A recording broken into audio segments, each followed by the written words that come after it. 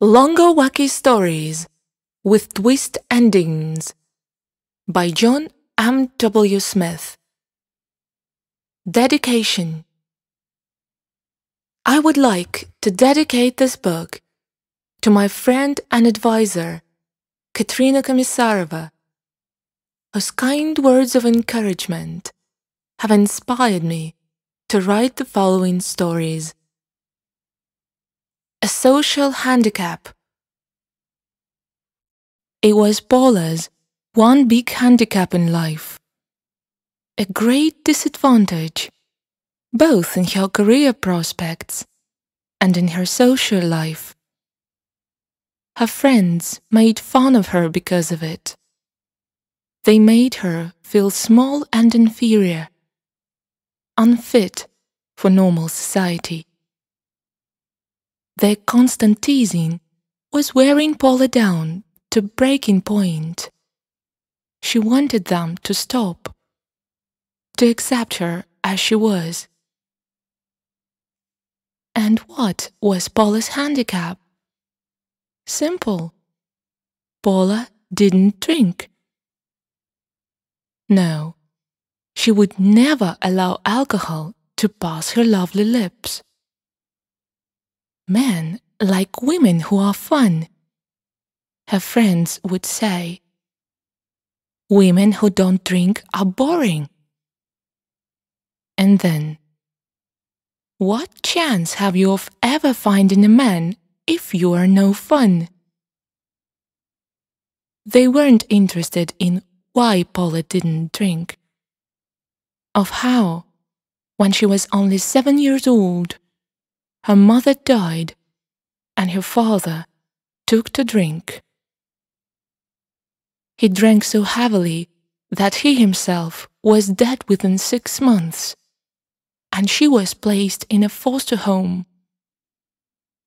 Her foster parents were kind and looked after her well, but she never forgot the way she had loved her own parents. It was bad enough losing her mom, but she should never have lost her dad. And it was all because of drink, she told herself. So Paula swore she would never drink. But times change. People grow up.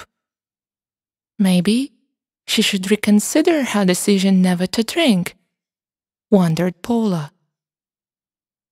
It was certainly no fun being a social outcast. Her friends had stopped inviting her out. She had become sad and lonely. Getting home every evening from her office job, nothing to look forward to other than the flickering screen of her television set and the purring body of her cat beneath her left hand on the sofa. And then it was New Year's Eve again. And this time her friends took pity on her and did invite her to a house party. Paula was very happy to be invited. All she could hope for was that her friends would know her well enough by now to respect her wishes not to drink. It began well. Her friends greeted her warmly. There were many young men present. Paula became happy, her normally still face creasing into smiles and making her look pretty. Unfortunately, all of this changed when her friends were well into their 3rd or 4th drinks. Paula, you are being a spoil sport, said Jenny, the girl who worked in accounts. Minutes later, Jenny got asked for a dance and began whirling around on the dance floor, drink in one hand and cigarette in the other. You'll never get noticed if you never let yourself go, Lily from personnel said to Paula.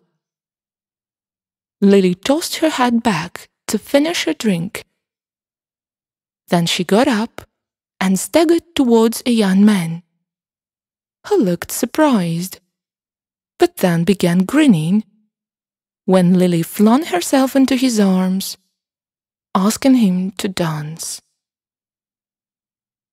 Paula stared miserably at the great big lipstick mark on Lily's empty glass. Everyone was having such fun. No one was bothering with her. Poor sober Paula. Such a bore. A surge of bitter anger rose to the back of Paula's throat. And all because I don't drink, she fumed. Well, no one was going to change that. Not ever. But surely, just this once, it wouldn't harm to join in the fun. To show her friends, once and for all, that she could be fun if she needed to be. That she was no less a person than any of them. If she did accept a drink, only one, mind, maybe everything would change. The music stopped, and all her friends came back. They were chatting and ignored her.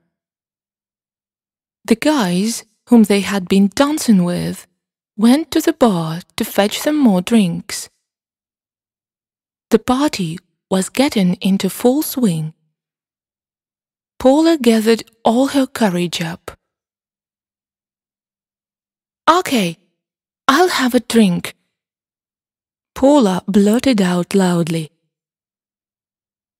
All her friends stopped talking and turned to stare at Paula. "I said I'll have a drink. Have you all gone deaf?" Paula went on. And then everyone was laughing. Paula found a drink in her hand as if by magic. It looked like a double. Her friends all had their eyes glued on her. "I'll show them," thought Paula. With an elaborate flourish, she raised the glass to her lips, held her breath, and downed the double gin and tonic in one smooth swallow, before slamming the empty glass down. A great cheer went up around the table. Her friends were clapping. One or two guys had noticed, and were looking at her as if impressed. The gin and tonic hit Paula's stomach like the kick of a mule. A soft buzzing began in her head. "See?" she asked her friends defiantly. A guy with bad teeth and a large bald patch asked Paula for a dance. She didn't care for him. All she cared about was that a guy had taken notice of her at last. So Paula danced, trying not to look at the guy too much. Then she noticed with a start that someone had handed her another drink. It wasn't easy to dance with a drink in one hand, so Paula downed this drink too, in one long swallow. Now Paula began feeling dizzy. "Excuse me, I don't feel too good. I must sit down," she said to her dancing partner. The guy looked disappointed. He'd thought it was his lucky night. for Paula was a good-looking girl. Too good-looking for him, anyway. Never having had a drink before, this was a completely new experience for Paula. It all felt so strange. In a way, it felt nice, but in a way, it scared her, because she didn't seem in full control of herself anymore. And this was a feeling that she didn't like. She thought of her real dad, who had lost all control of himself and had ended up dead. Suddenly, Paula had had enough. She wanted out of there, away from her so-called friends, away from the grinning, sweaty guys who danced with them. The way Paula was feeling now, she had started longing for her familiar sofa, the flickering television set, and her cat purring beside her. "Thank you all, but I don't feel well, so I'd better get on home now," said Paula as she swayed to her feet when her friends returned from the dance floor. They started persuading her to stay and have another drink. "It will make you feel better. You wait and see," one of them said. But Paula didn't listen. She was aware of their amused looks as she tottered out of the room and let herself out of the house. Far from her problems being over, Paula quickly discovered that they were only just beginning. For the first time, the windscreen of her car appeared cloudy, and she decided to give it a good clean the next day. And her foot kept slipping off the accelerator. Obviously, the pedal was worn out, and it would need to be changed. And it was really dark outside. Paula had never known an August night to look so dark before. Everything had become very scary, and Paula didn't like it at all. Right there and then, she decided that it had been a huge mistake to drink. Okay, it was all right for her friends. It seemed to make them happy, but it definitely didn't make her feel happy. With her moist hands gripping the steering wheel tightly, Paula swore she would never drink again. If only her luck allowed her to get home without trouble. But it was not to be. Halfway from home, two big blue lights started flashing in her rear-view mirror. "Oh no!" Paula groaned. "The police! They would smell the drink on her breath. She would lose her license. She would also lose her job because she needed to drive at work to visit clients on behalf of her employer. And all because of one silly mistake." Paula pulled over to the side of the road, shaking all over. The police car stopped in front.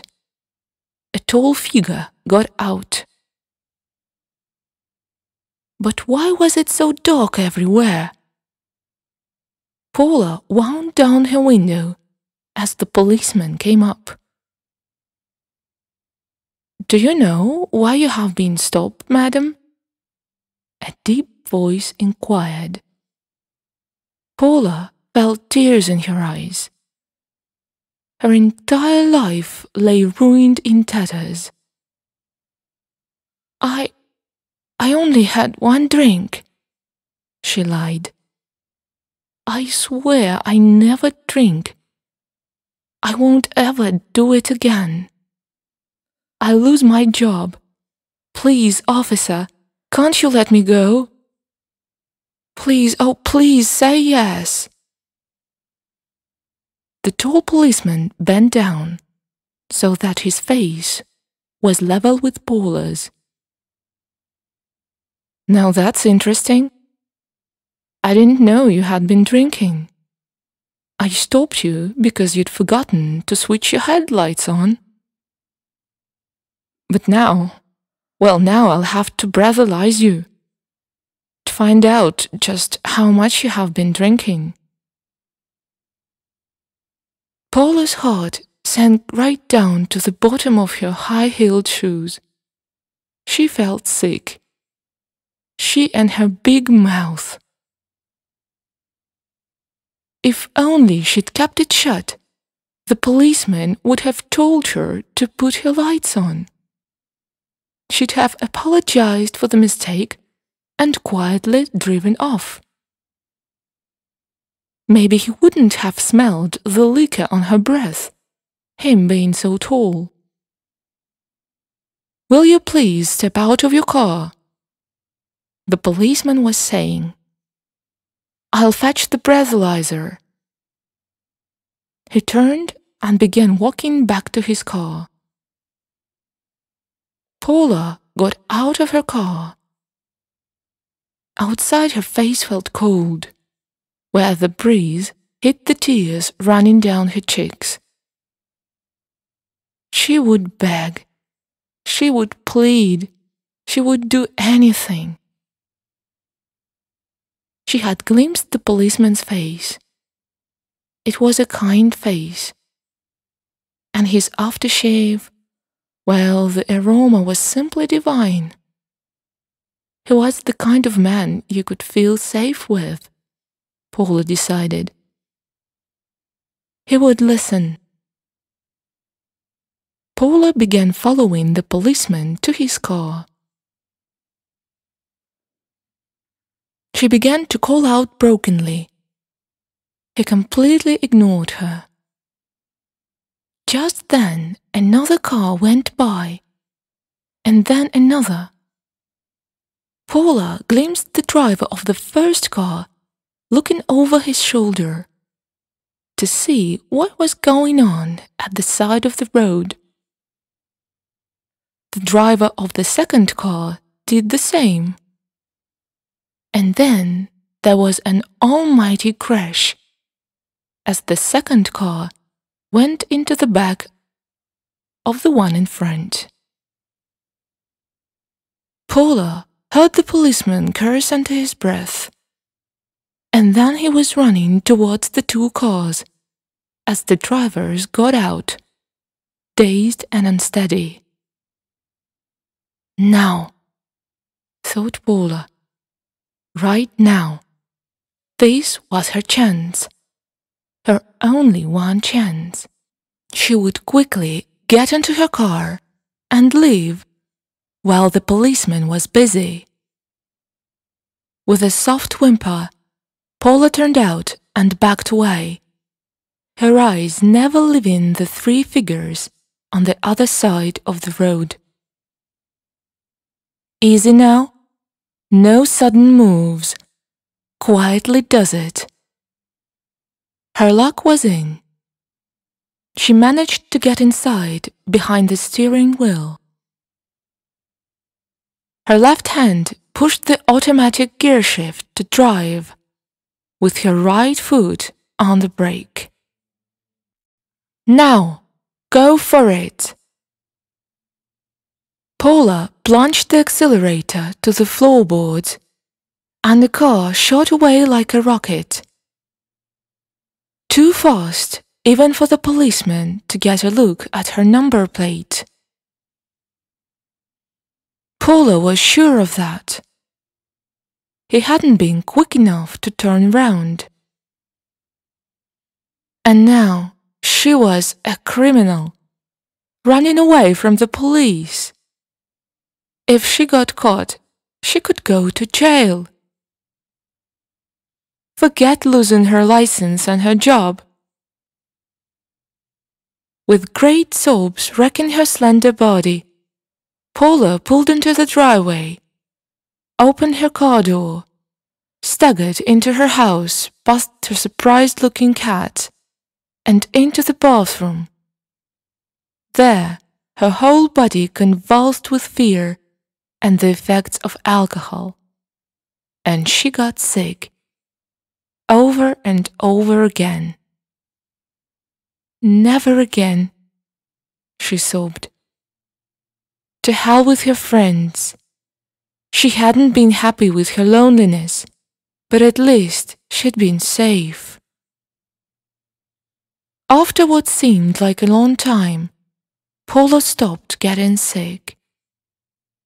She washed her face. Then she went to her bedroom and changed into clean clothes. Occasionally, a little sob still escaped her. And then she went to the kitchen to make some coffee, where she glanced out of the kitchen window and felt her breath whoosh out as her legs almost buckled underneath her. It was the police. Lights flashing outside. That policeman must have seen her number plate after all. It was over. A strange calm seemed to come over Paula. Idly she wondered what it would be like inside a jail. Yes, that very same policeman was at her door, knocking. She could see him too, through the window. Paula undid the door latch and opened the door. "I'm sorry, officer.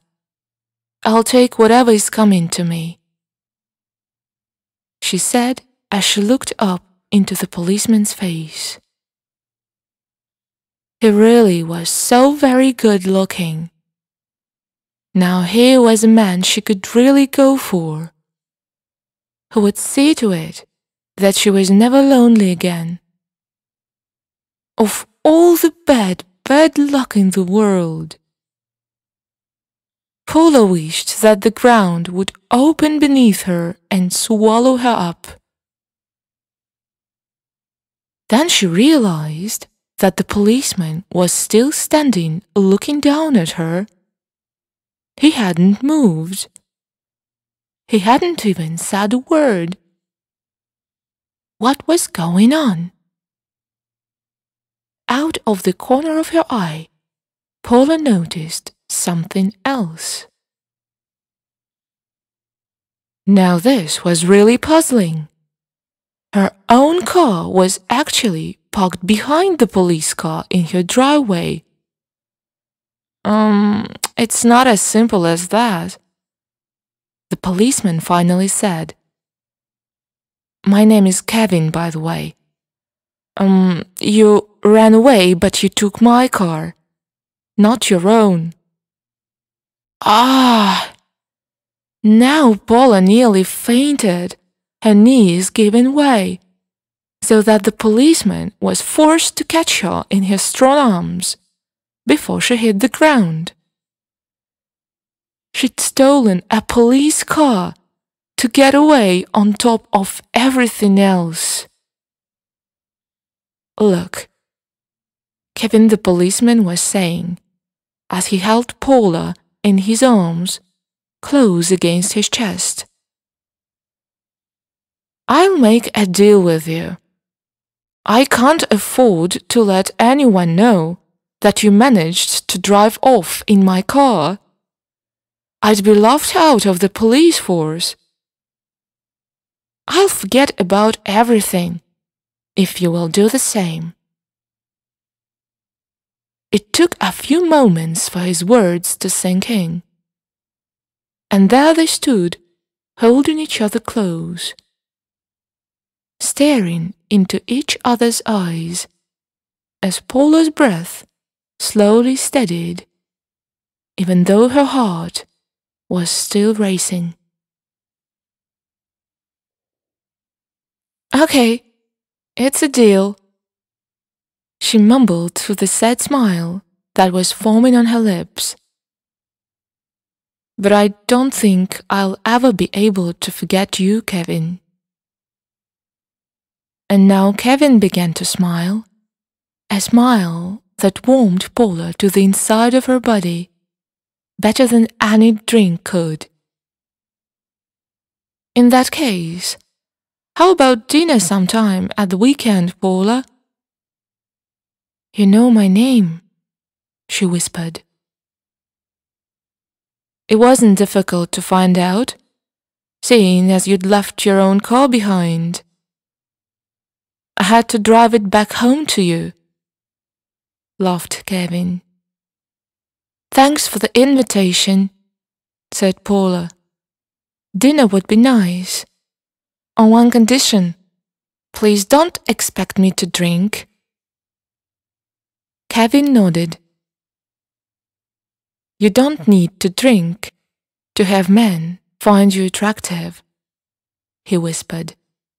"Mrs. Cheadle goes shopping." "Come on, love, give us a kiss," yelled the lad with the spiky hair, his scrawny neck poking worm-like from his open leather jacket. He threw an empty beer can. It clattered across the concrete and hit Mrs. Cheadle's tired old ankles painfully. "How dare you!" She spluttered helplessly, just managing to keep her balance. Drawing her handbag up to her chest, she turned to face her antagonist squarely. A girl whose purple and black makeup heightened her corpse-like appearance, detached herself from the group and moved forward menacingly. Mrs. Cheadle's alert blue eyes scanned the youngster's face for some spark of warmth, some shred of decency. She found none. Stinging ankles forgotten, Mrs. Cheadle sped through the doors of the supermarket to sanctuary among the shoppers within. Her breathing quick and shallow, Mrs. Cheadle dotted up the center aisle to hide herself. Reaching a slim, blue-veined hand to grasp the side of a chiller cabinet, she leaned against it, bending her head to remove her misted-up glasses, which she wiped with a small, lace-trimmed hanky. After a few minutes, she felt better and nodded decisively. The manager. He was the one to see. A gum-chewing salesgirl at Green Groceries pointed out his office. Reaching the door, Mrs. Cheadle knocked and entered. A harassed-looking young man looked up. She introduced herself politely and sat down. When he appeared in no hurry to offer her a chair. "The young today," she thought despairingly. 5 minutes later, Mrs. Cheadle was shaking her head in disbelief. "But surely you can do something. This is your property. What would your bosses say if you knew you were letting those louds drive straight away?" "I've tried, love. Believe me. I've had the police around to move them on, but it was no use." In exasperation, the manager rubbed a hand along his weak-looking jawline. A day later they were back again. When I went home that evening, I found they'd smashed both my car headlights. After that, well, I just sort of gave up. Sweat beaded his receding hairline as he leaned back. Suddenly, Mrs. Cheadle felt sorry for the manager. He was but a mere lad himself. How could he manage this huge place, as well as fight running battles with the thugs outside? Mrs. Cheadle sighed. I'll be off now, but I certainly intend giving the police a piece of my mind. But the middle-aged, red-cheeked sergeant at the police station simply blew out his cheeks and sighed after she made her complaint. What would you have us do, my dear? You know there's only so far we can go without ending up breaking the law ourselves. Even if we charge them, take them to court, or just leave them in a cell for a day or two, what's the use? After a few days, they'll be back again. You can't win. Since the death of her husband, Brigadier James Gordon Cheadle, DSM, memories of his fearless, commanding presence came flooding back. Whenever Mrs. Cheadle met men like the supermarket manager or the sergeant.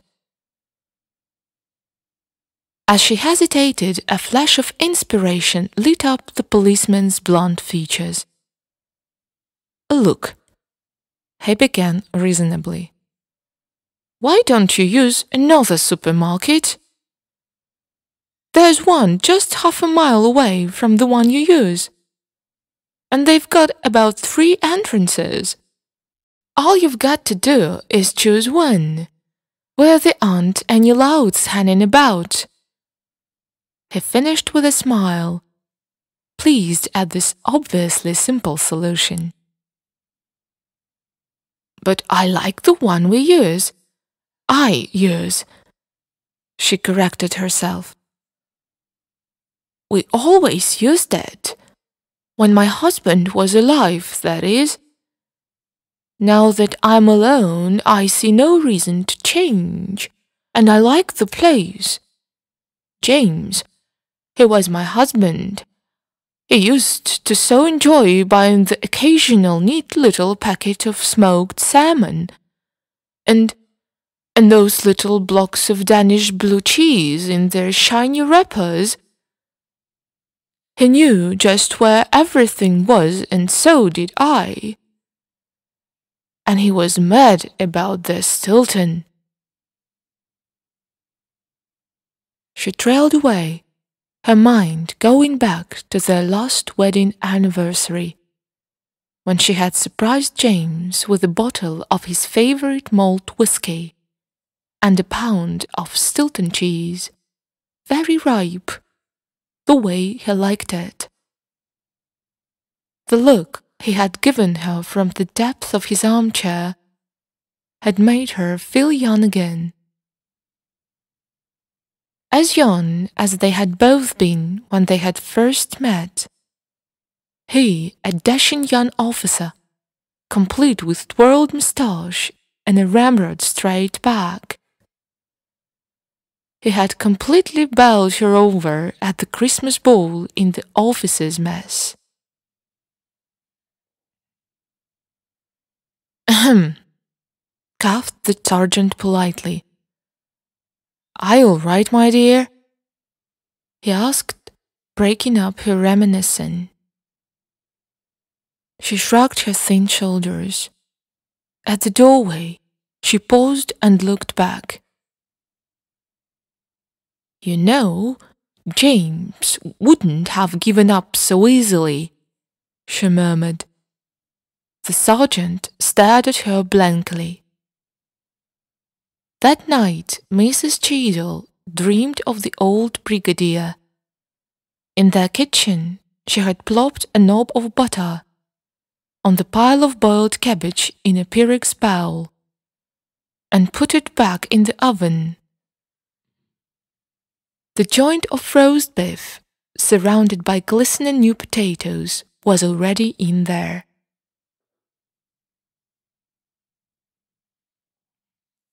Closing the door, she turned the heat down low and prepared the gravy boat, ready to take the juices of the cooked meat in a minute or two.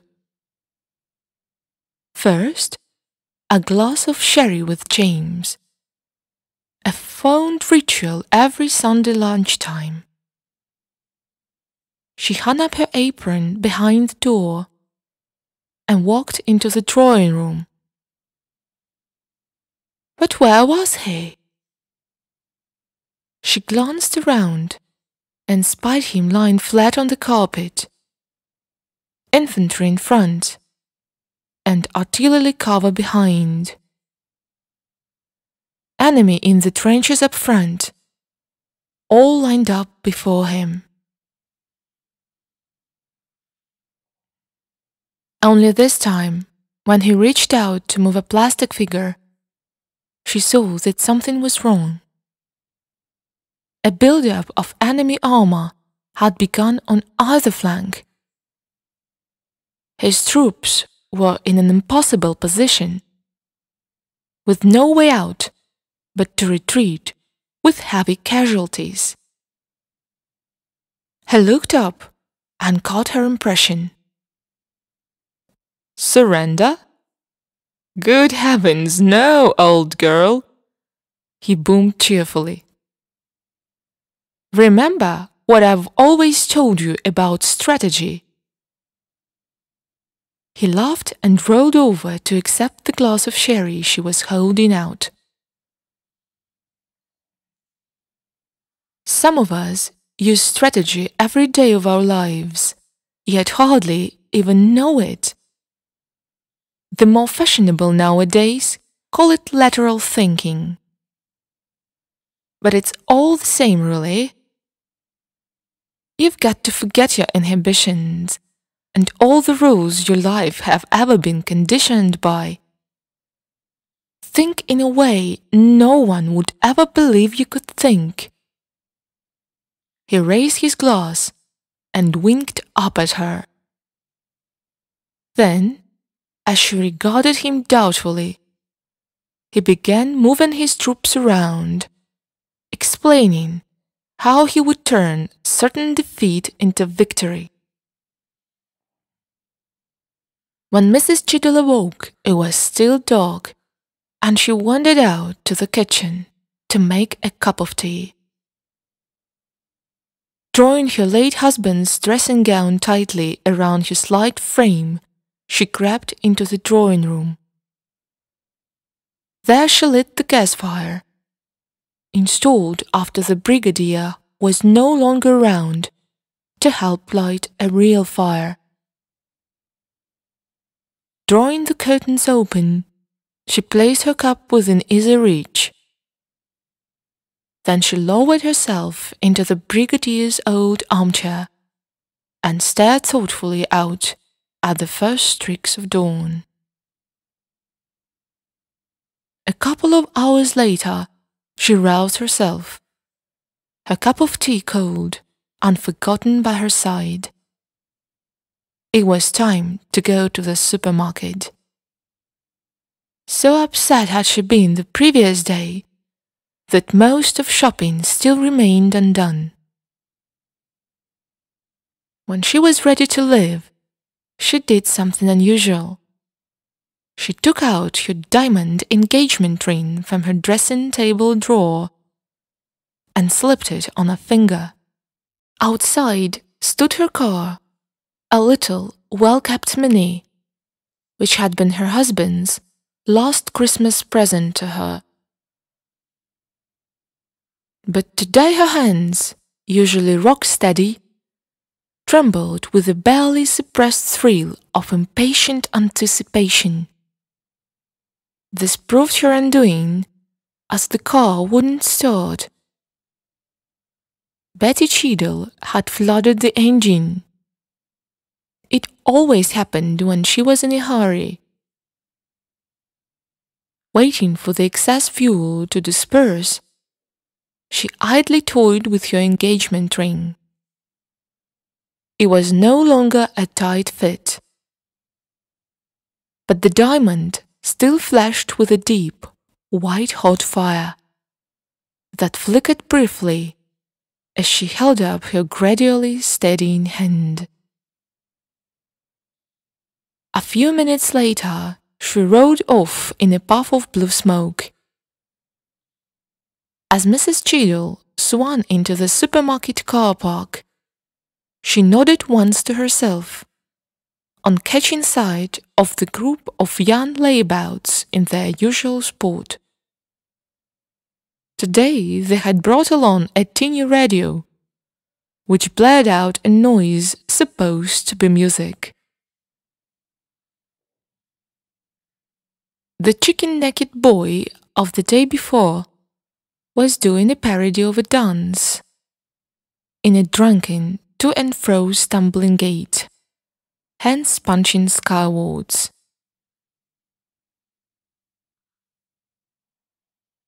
Mrs. Cheadle parked and waited. Patiently she began scrutinizing each new arrival, while an occasional burst of obscenities penetrated her car windows from the supermarket entrance. And then, when she had almost given up hope, she saw him. Mrs. Cheadle's skin prickled as she watched the huge giant of a man, red-faced and colicky, lovingly close the door of his expensive sports car. "Good morning," tickled Mrs. Cheadle as he lumbered past. Bloodshot eyes swiveled in her direction, the sheer brute force of a man almost palpable even at a distance. He snorted and moved on frowning. "Perfect," breathed Mrs. Cheadle softly, winding her window back up again. As soon as the giant's broad back disappeared into the supermarket, she got out and stood very still, her blue eyes raking the car park for any movement. There was none. Better still, the louts weren't looking her way. She walked to the giant's car. What a beauty it was, she thought sadly. Bright and polished, looking every inch as if daily tended with a near religious devotion. She sighed and pretended to drop something. In the act of bending down, her left hand drifted across the driver's door. There was a sound like an old gramophone needle, jolted roughly across the plain surface of a record. What a shame! A deep, ragged groove had suddenly appeared in the pristine paintwork of the car. Wiping flecks of paint from her engagement ring, Mrs. Cheadle retired to the comfort of her mini. It seemed a long while before the red-faced man emerged, laden with carrier bags, and sweat pouring from his low forehead. He looked hot and bothered, as though he'd much rather be enjoying a pint of beer and game of darts with his friends. When he got to his car, he stopped, as if hitting a brick wall, carrier bags dropping from suddenly lifeless arms. A wounded cry rose from deep within him, as he squeezed his great fists against either side of his bullet head, and a thundering oath burst from his lips, vile enough to make Mrs. Chiddles blush as she stepped out of her car. The eyes of a maddened wild boar swung on Mrs. Chiddle's tiny figure as she hurried forward, their ferocity bringing her to a halt a respectful distance away. She cleared her throat nervously. "I see they've done it to yours as well. They just finished on my Mini when I got back, although the scratch isn't as big as the one you've got," she explained. She whirled around, screaming "Vandals!" That one word letting loose all her pent-up rage and frustration, as she glared at the group, which had tormented her these past weeks. The effect on the giant was dramatic. Corded veins sprang up like rearing snakes on his darkening forehead. His eyes bulged, and a rumbling like a runaway express train started somewhere deep in his massive chest. Mrs. Cheadle tottered in his slipstream as he hurtled past. He covered the 30-odd yards to the ground in seconds. As Mrs. Cheadle pattered swiftly to her Mini, the atmosphere erupted in terrified shouting and screaming, punctuated by sickening thumps. Piteous groans followed. A motorcycle helmet flew up and landed on a parked car. A lad staggered away retching, his nose bloodied. Another tumbled away, trying desperately to escape, with one arm of his leather jacket almost completely ripped off. A tinny radio whirled up, to be promptly silenced on hitting a garbage bin. The giant's fists rose and fell again and again against the blue skyline. Very soon, perhaps too soon, Mrs. Cheadle couldn't help feeling. A convoy of blue flashing lights weaved its way to the scene. Policemen emerged, and the something and scuffling gradually died down.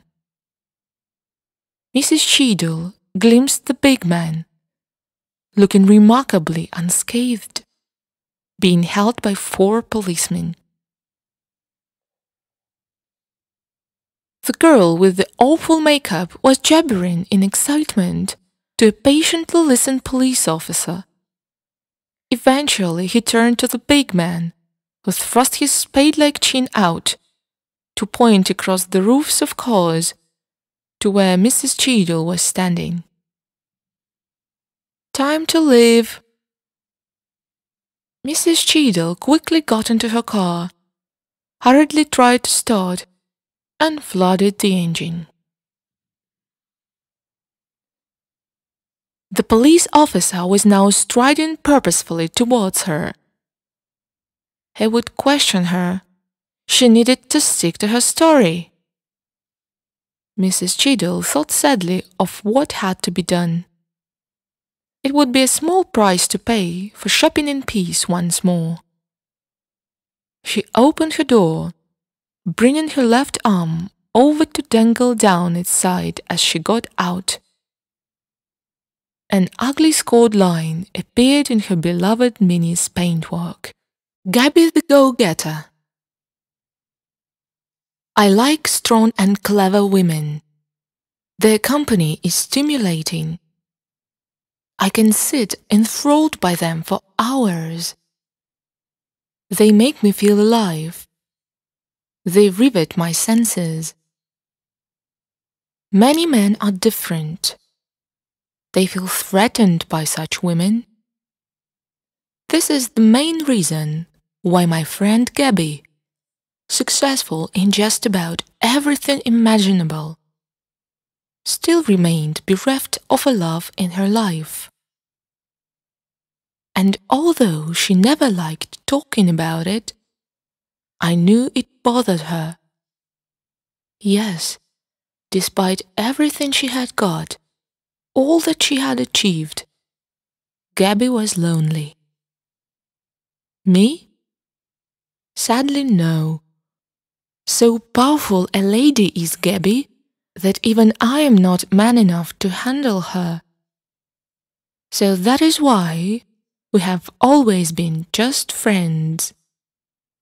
Yes, good friends in school, even though nowadays we don't meet up for a coffee as often as we used to.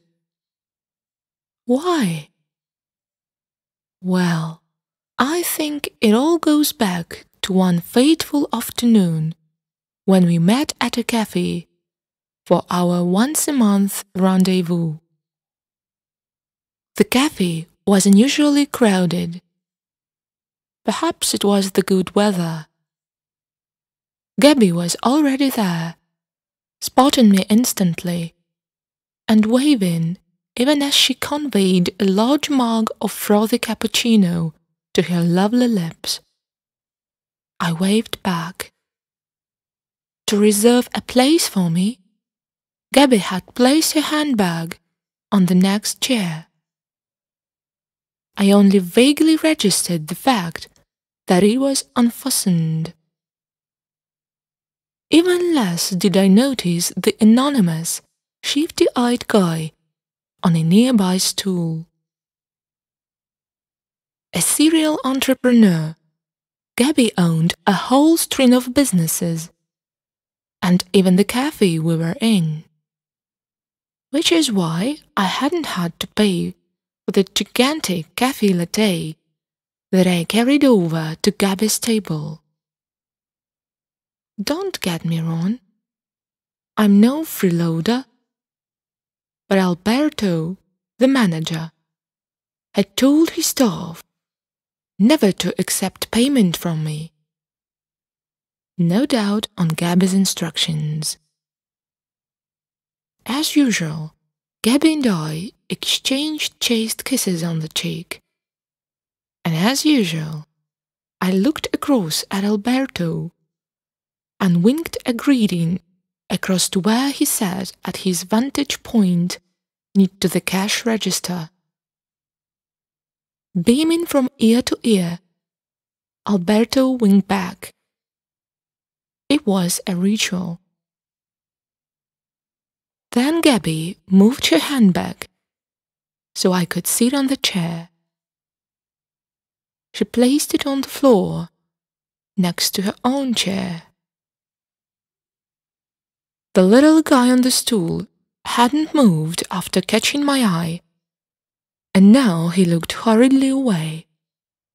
He was small, wiry and muscular,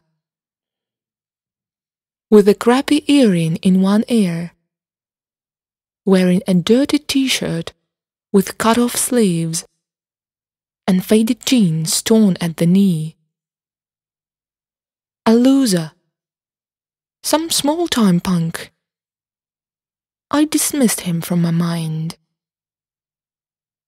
Gabby was in her usual irresistibly high spirits, immediately launching into a description of the psychological tactics she had used to clinch yet another lucrative business deal. I listened, genuinely interested, because she could bring wit and fun to even the most boring subject. And the way she had negotiated this deal was anything but boring. Time flew.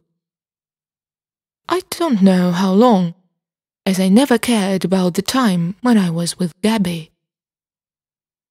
And then suddenly she glanced aside, then glanced again.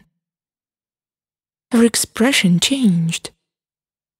"Hey, it's been moved," she muttered. With one swift movement, she had retrieved her handbag off the floor. She began rummaging in it. "My purse! It's gone!" She looked up and around. I was already scanning the sea of faces before us when I saw the Mr. Nobody who had been sitting close to us at the counter. He was heading unhurriedly, but purposely, toward the exit. Gabby saw him a heartbeat later. "I bet it's him," she whispered. "I've got another cell phone. He doesn't know that. Watch carefully, John. Here we go now." I was used to Gabby's mind, moving at lightning speed. Thank goodness my own mind is only marginally slower, so I had no trouble grasping what was going on. In the purse that Mr. Nobody had taken from Gabby's handbag was a cell phone, but there was a second cell phone in Gabby's handbag, and in a flash she had dialed the number of the cell phone lying within her stolen purse. Its musically wobbling ringtone drifted over the heads of the other patrons in the cafe. Mr. Nobody hadn't been expecting this. His step faltered. He looked around wildly, clamped one hand to his waist. Yes, the wretch had stuffed Gabby's purse down the front waistband of his tattered jeans and began running. "Stop him! He's stolen my purse!" bawled Gabby, on her feet and pointing towards the man as he scurried away. Now, he might have made it out if he had kept his head, but the ringing cell phone had frazzled his brain. This cafe had electric sliding doors to keep the air conditioning in, and he had forgotten that it is no use running at full speed towards electric sliding doors. The sensors will not hurry for you. They will take their time, which is why Mr. Thief ran smack into the glass doors before they could even begin to slide open. Stunned, he fell to the ground. Alberto and two waiters piled on top of him. Gabby smiled. "Gotcha," she whispered to no one in particular. "Call the cops. I'm pressing charges," she added loudly as she strode through the surrounding coffee tables. Admiring heads turned at the snap of authority in the tone of this glamorous, sharply dressed lady. Taking her time, she approached the little thief. He had been hauled to his feet and was held securely. Gabby reached forward and in one fluid movement extracted her purse from the man's waistband. He was beaten. The misery of defeat quite obviously a frequent visitor to his face. Perspiration shone on his forehead as he stood drenched in shame. By now I had caught up with Gabby, anxious for her safety in case anything physical happened. Although I'm sure she could have looked after herself just fine. "Thought you could get away, did you?" she said conversationally to the thief. He hung his head, a surly-looking specimen, devoid of all dignity. He glanced upwards at Gabby and then quickly away.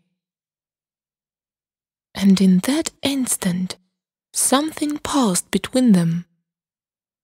Something that even as a writer I find it hard to find the proper words to describe. Yes, there was the expected surly defiance, the pathetic challenge, the jeering acceptance, even some reluctant admiration, all that. And something more, something primal, full of hopeless longing, all wrapped up in wretched abasement at the feet of a greater God. There was a flash of response in Gabby's eyes, so fast that I almost missed it. But it was there. She leaned close to him.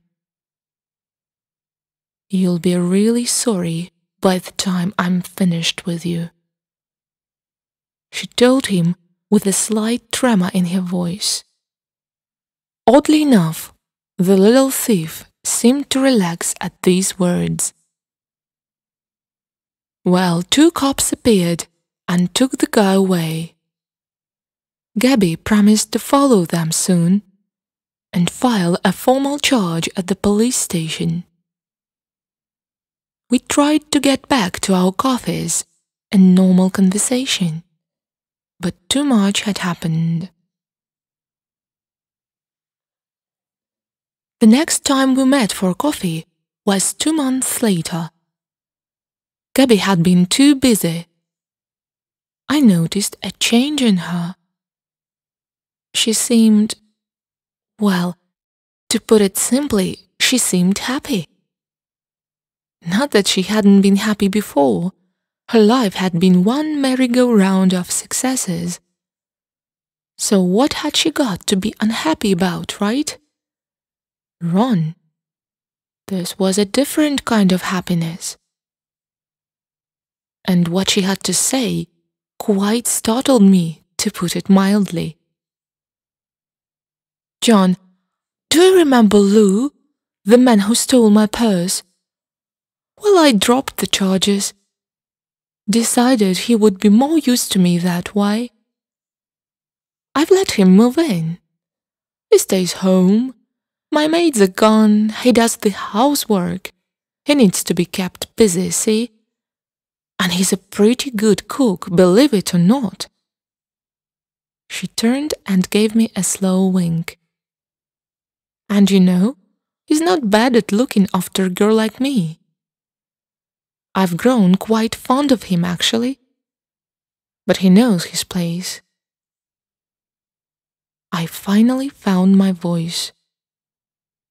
"But Gabby, hey, the man is a thief. He's no good. He'll steal from you again," I stuttered. "No, the cops know him. I know him. He's got nowhere to hide. Besides, he's got it made, living with me." But he's still a no-good thief." Gabby frowned. "I think that was partly my fault." She turned to give me a sly wink. "If I'm going to be careless enough to place my open handbag where he can reach into it, with my purse right on top in full view, well, he was bound to be tempted, see?" I was aghast. I felt my jaw drop. "Gabby, you don't mean it was a setup, you—" Gabby's bubbly laughter cut me off. "Oh, come on, John. You know me well enough by now to know I always get what I want." She sang gaily. "Well, each to his or her own, I suppose. And why not? I'm pretty sure Gabby and Lou will be happy together for quite a while yet. And what's wrong with that? Why, nothing. Nothing whatsoever. So there. But I do miss not seeing Gabby as often as I used to, though. Yes, I'm leaving you." "Will you do it for me, Julia?" asked Harry. Julia Hodges shifted uneasily in her chair. Again she glanced at the framed photograph of her dead husband, Arnold, as if seeking his advice. It was as if he was still there to comfort her, to stroke her hair and tell her it would be all right, just the way he had done 10 years ago, before he had gone to war in a far-off place and got himself killed. Julia. Reluctantly, Julia tore her eyes away from Arnold's photograph and looked back to her old friend, Harry. I don't know, Harry, she mumbled. It's a personal matter for you to sort out. It's just not right for me to be there. It was as if Harry had not heard her. I don't know what will happen when I ask Mariah.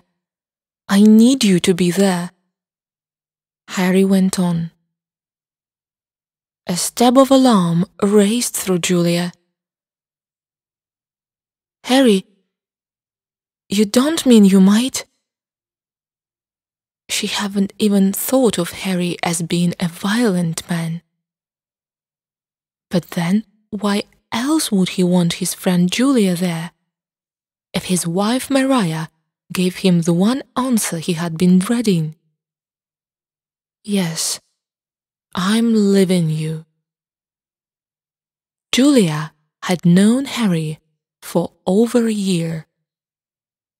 It had been an inky dark night, and she had been driving along a winding country road to visit a sick aunt. As Julia had rounded a corner, a tiny rabbit had hopped across the road. Julia swerved to avoid it. Suddenly, the car began spinning crazily as the steering wheel became a live thing in her hands. Next second, she was in a ditch, as red lights exploded behind her eyelids.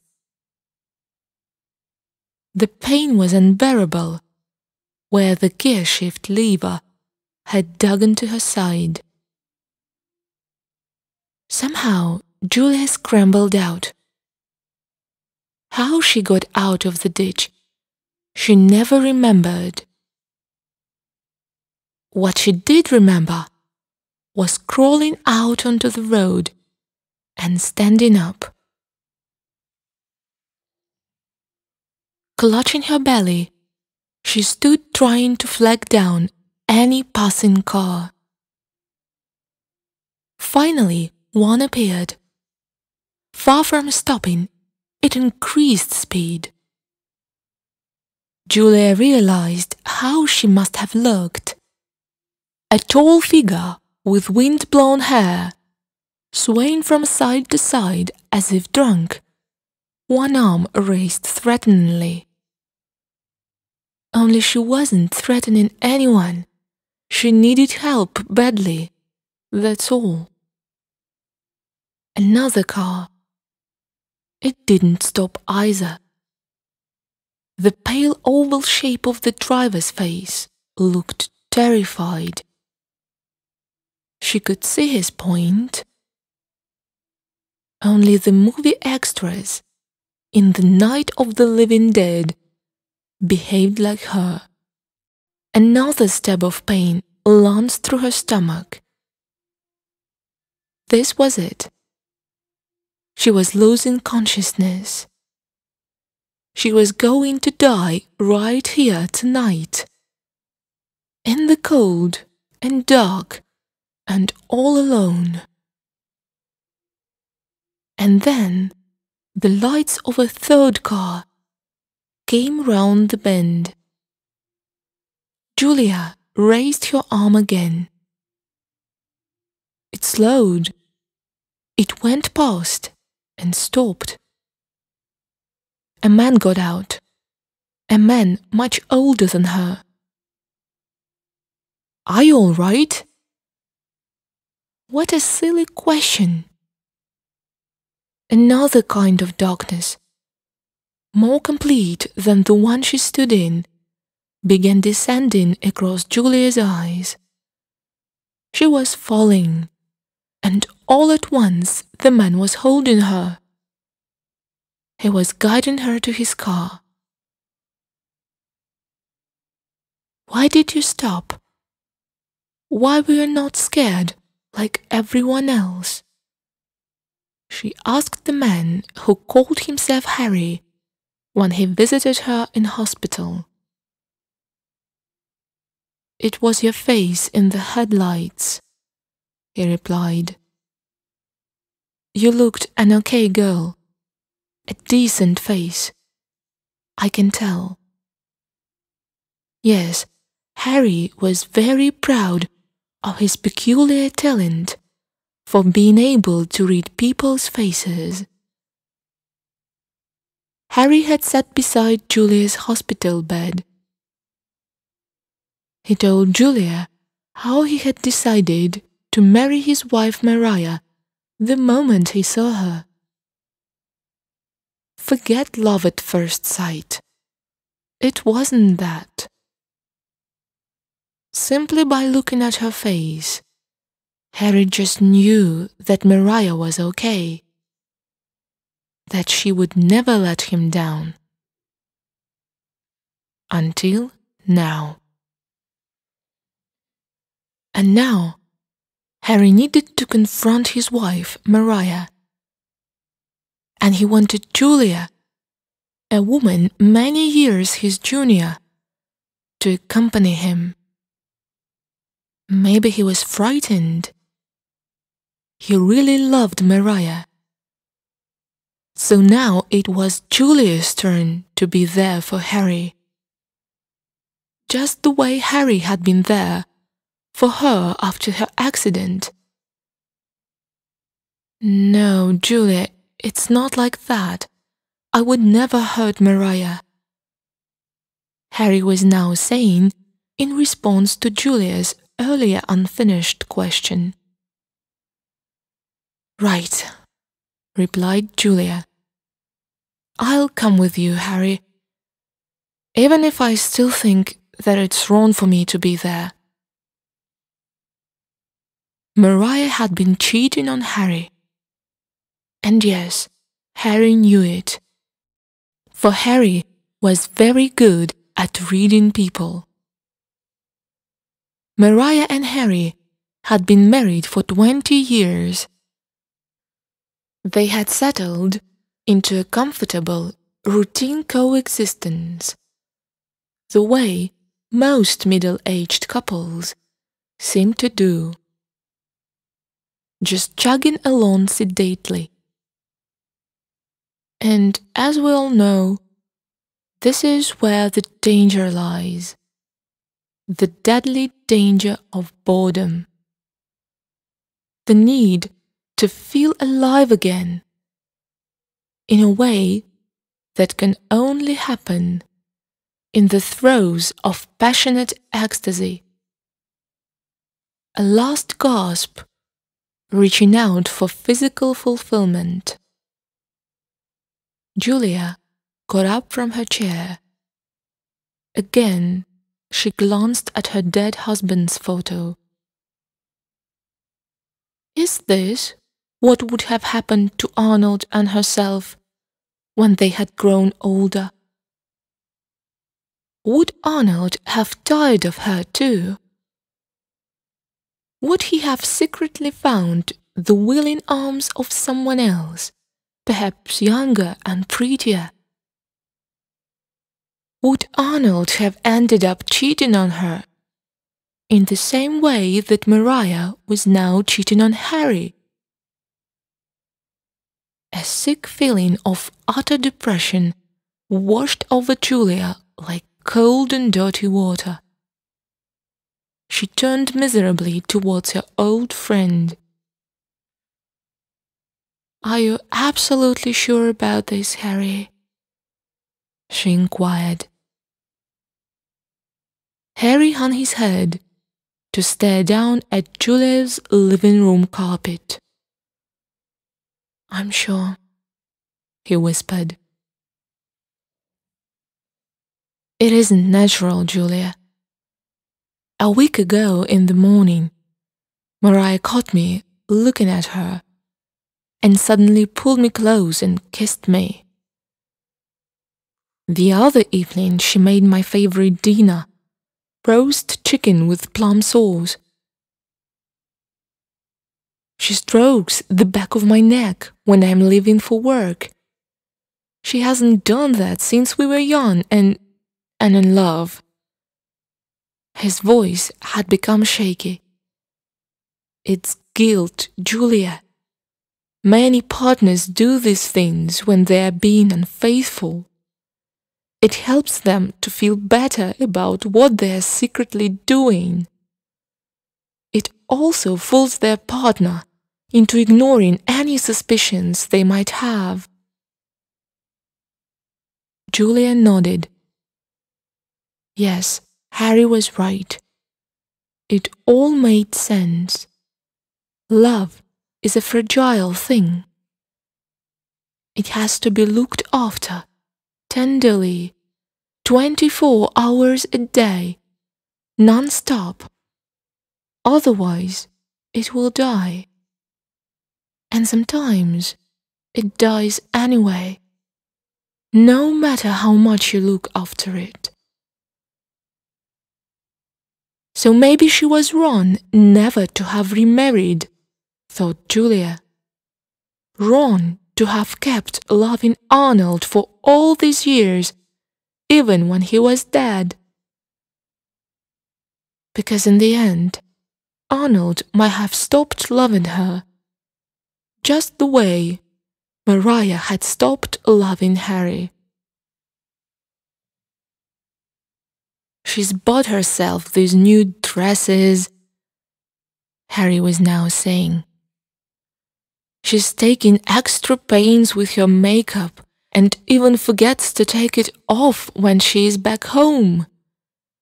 There is this wonderful perfume she wears. It must have cost the earth. It's got to be someone at work, because she's very clever. She always makes it a point to be home on time for when I get back from work, so that I don't suspect what she is getting up to." Julia didn't reply. She was now feeling quite upset herself. Was this all there was to true love? Was love like a trapped bird in your house that was only waiting for its chance to fly away the moment you opened the window? Why, look what love had done to Harry. He couldn't take it any more. It was killing him, he said. He had to have it all out in the open, even if the act of doing so in itself killed him. That's the way brave men behaved. And Harry was the bravest. It was what would happen afterwards that really scared him. After his wife's admission of guilt, the effect on him, because he wouldn't be the same man anymore. Julia was beginning to understand it now. Men like Harry could lay down their lives for people they loved without a second thought. But when it came to something bad happening to themselves, they were like everyone else. They needed someone around to lean on, to be there for them. And there was nothing wrong with that, thought Julia. It didn't diminish their bravery. So off they went, in Julia's car to Harry's house, because by now Harry's hands were shaking so badly that he was in no condition to drive his own car. Mariah certainly looked good, thought Julia, when they got to Harry's house and his wife opened the door. Okay, she was old enough to be her mum. But Julia knew that even her mum could still look fantastic if she tried. Come in, Julia," gushed Mariah as she ushered her inside warmly. "My dear, I haven't seen you for ages. Harry should be getting out more, I keep telling him. It's good to widen one's circle of friends. You know, make new friends, have a social life, have fun." Poor Harry could take it no longer. Without further ado, he took Mariah's shoulders and turned her around gently to face him. Taking her hands in his own, he placed them on his chest. "Mariah, darling, tell me. Now, don't lie, give me that much respect. I can't take it any longer. I've got to know. Are you having an affair?" Mariah's smile slipped. "Who is it, Mariah? Is it someone I know? You've got to tell me, I'll understand." The words were spoken softly, but in a strangely flat and resigned tone of voice, like a man's last words, as the hangman tightens the noose around his neck. "Harry, why do you think—" "Shh! Don't. No. Just give it to me straight, my love. Tell me." There was a long silence. Then Mariah's shoulders slumped. She looked down at the ground as Harry continued to hold her hands to his chest. Two large tears rolled slowly down her cheeks. Julia was embarrassed and wanted to turn away, but she couldn't. Thinking, so this is how love always ended. An icy calm had descended over Harry. He was doing the decent thing, giving Mariah time to find the right words. She hadn't been expecting this right now, not in front of Julia. Harry, I'm sorry," she whispered. Julia and Harry waited, frozen like statues, not daring to move. I couldn't help it." Still they waited. "I had this dream," Mariah went on. "You and we were sitting at the breakfast table, and you suddenly put down your newspaper and looked at me, your face like a stone mask, and you said to me, 'Mariah, I don't love you anymore.' I'm sorry, Harry, my love, but it made me panic. I thought it might actually happen." Slowly, very slowly, life began seeping back into Harry's dead eyes. "So, you've been doing everything you can not to let your dream come true?" he asked. Mariah nodded fresh tears appearing in her eyes. Harry pulled Mariah close. Dreams are just that. Only dreams. He murmured into her hair. The atmosphere in the room had changed. There was something new and dynamic being born. A kind of electric charge that was making the air sizzle. Mariah put one hand up to Harry's face. And at that moment, Julia realized that something had happened to her too. Besides, she needed to give Harry and Mariah their privacy now. Quietly, Julia slipped out of the house as the husband and wife stood engrossed in each other. Julia felt as if she was walking on a cushion of air as she made her way to her car. Love did last. It could last. It didn't have to end. It could go on forever.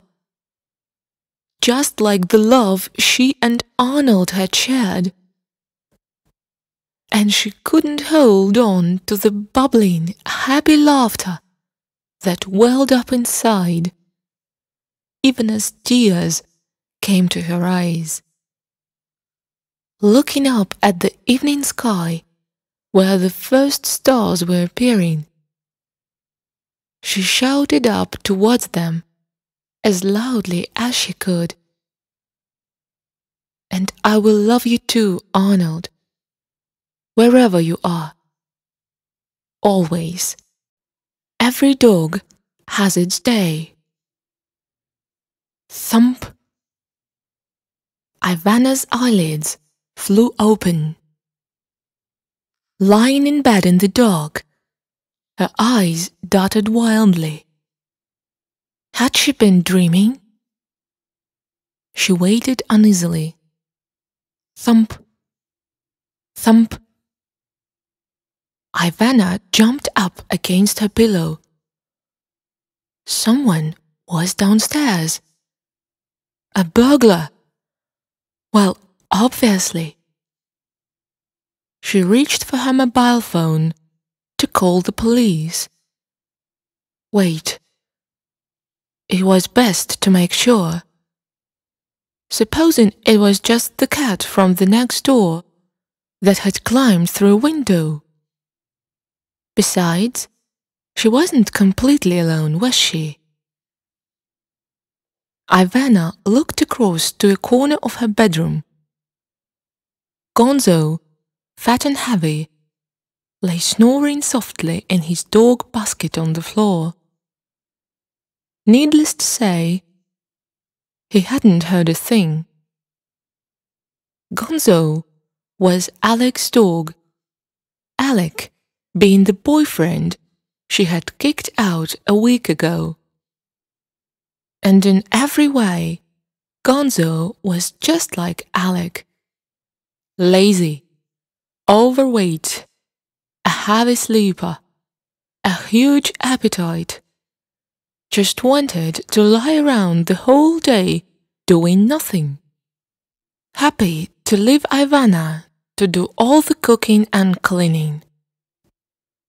Well, to be fair, Gonzo couldn't help with the cooking and cleaning, but Alec certainly could, and never did. Alec never lasted in a job for more than a couple of weeks. So it had been Ivana who'd had to support them both, plus Gonzo, of course. A wave of anger cut through Ivana's fear of the sounds from below. Why, Alec couldn't even be bothered to take his dog with him when she finally decided to kick him out. Ivana quietly got out of bed and put on her dressing gown in the dark. Cautiously, she opened her bedroom door without making a sound. On her way out, she cast a disgusted look at Gonzo, his back feet haunches dimly visible. The chunky great head, typical of the boxer breed that he belonged to. Short, squat, an eating machine, just like Alec. Ivana tiptoed halfway down the stairs and stopped, her eyes liquid pools of terror, her heart hammering painfully as she saw the chink of light from below the living room door. Someone was in there.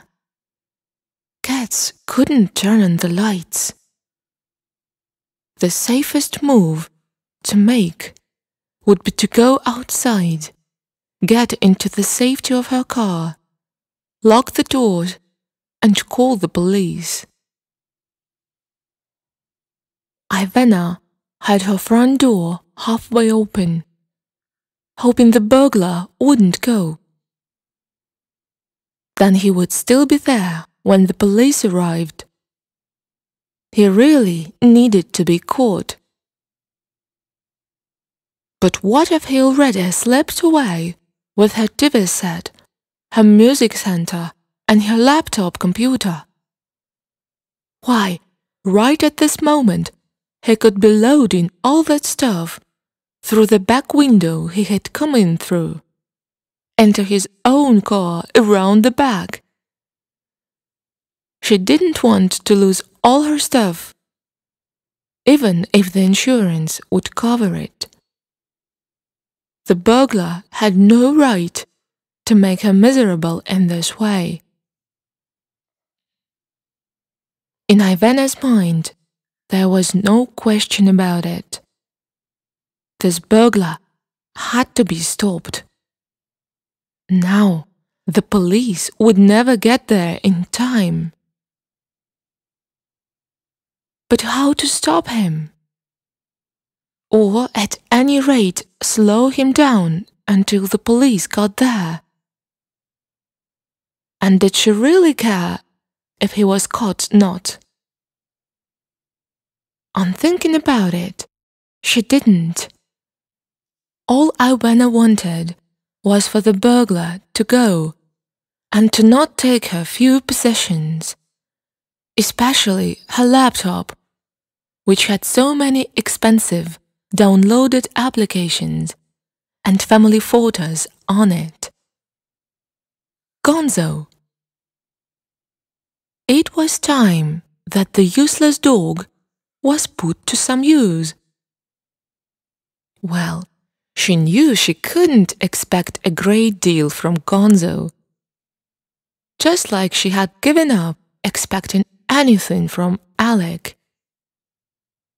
But at least she could make that idle dog try.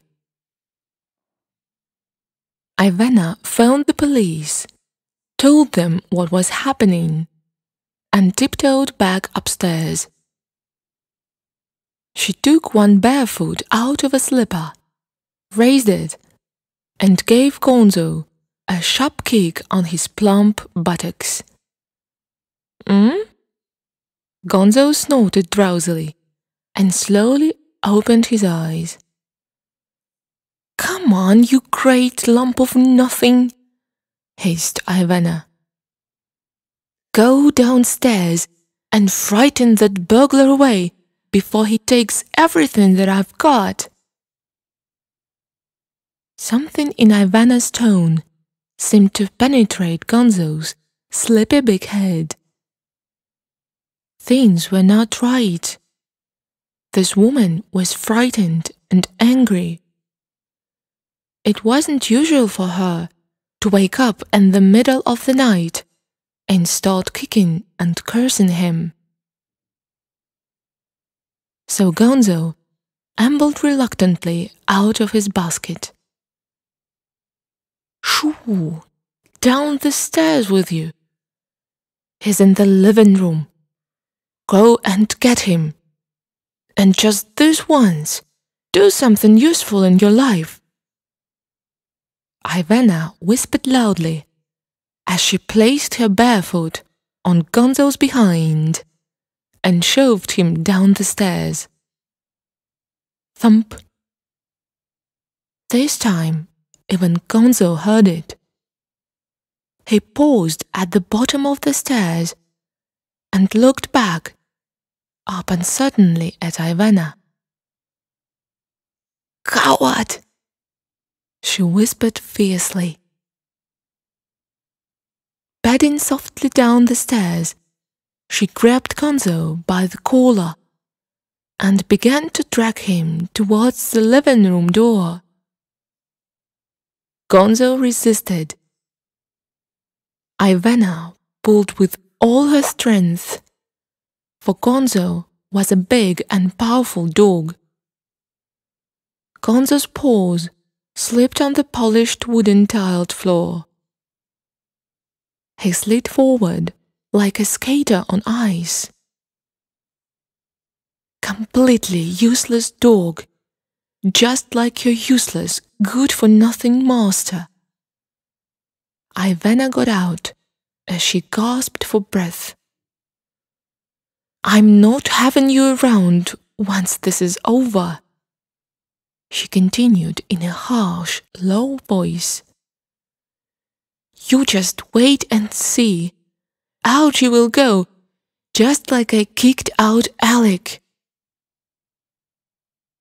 Steadied herself with an effort, Ivana paused to listen. No sound. Good.